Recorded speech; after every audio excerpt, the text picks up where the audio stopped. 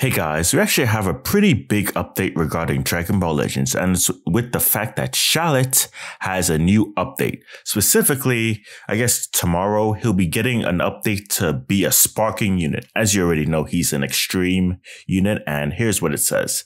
Upgrade Shallot's rarity to sparking. Not only can you change the rarity, but Shallot's stats and abilities before and after transformation will also get a massive boost. Plus, certain costumes can also give Shallot new tags. Yeah, this is pretty big because now we actually have a way to upgrade and change Shallot even more. And quite frankly, a Super Saiyan God form will probably be a lot more powerful now if they actually do this right. Who knows, we might even see a Super Saiyan Blue Shallot sometime later this year or next year. I don't really know, but yeah, this is big because it shows that at least we're getting new updates for him. Anyway, be sure to give this video a like, subscribe if you're new, and I'll see you all next time.